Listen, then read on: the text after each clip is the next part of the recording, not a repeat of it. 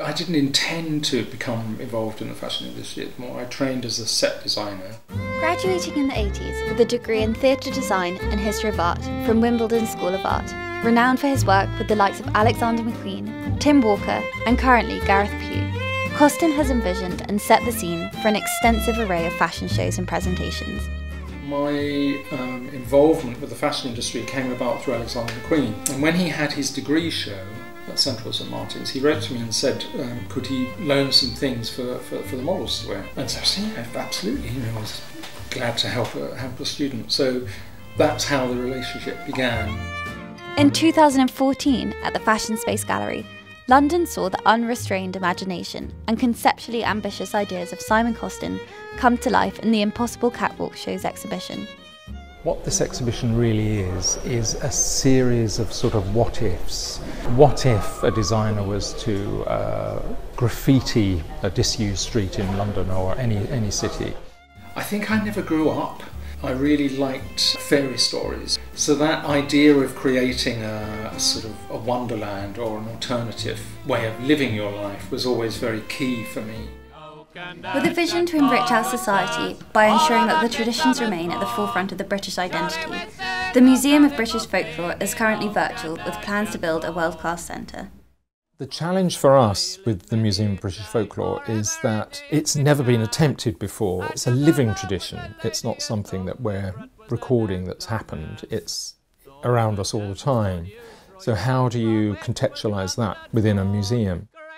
There isn't a lot of material culture generated with folklore. The costumes get thrown away, the Whittlesey straw bear gets burnt at the end of the day. So how you represent that within the context of a museum is a really interesting challenge, because museums are so object-based.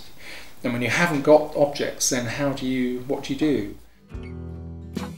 The vision for the museum, it's been drawn up by Adam Richards, the architect. You come in and you navigate around the wheel of the year, really, from spring to summer to autumn to winter. And there's a grove of trees in the centre. You have the spring festivals in the beginning, moving around to the fire festivals at the end. Anyone out there with 20 million? Let me know. Currently have an exhibition at the London College of Communication. It's called Figures of Folk.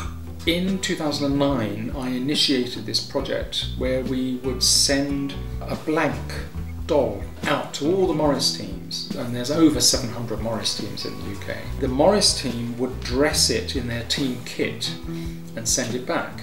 And the intention was to document all the variety of Morris teams and the stories involved and the people who made the figure, and they generate material culture and tell their stories through it. It's one of the figures has come back and they've woven in human hair to make a beard. One figure came back with a leg brace on because the chap in the team broke his leg skiing. So again, it's all about storytelling, which wasn't what I was expecting at all. It's been a really nice aspect of the project that's come out consequently.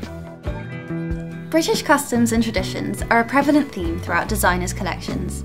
From McQueen's regal undertones and Gareth Pugh's folkloric influence, subtle reminders of the rich British heritage, which is just as important today as it has ever been. Traditions give us an opportunity where communities come together, people that wouldn't necessarily come together, coming together to celebrate something that's really specific to their community. And I think that's massively important. The main aim, I would say, was to cherish and reflect the rich sort of folk heritage that Britain has, but to also bring to people's attentions that it's not something that's sort of we're recording that's already happened, that's past, it's something that doesn't happen anymore. It's very, very current. I don't know why it's been overlooked in Britain that we don't have a museum of folklore. It's shocking, I think.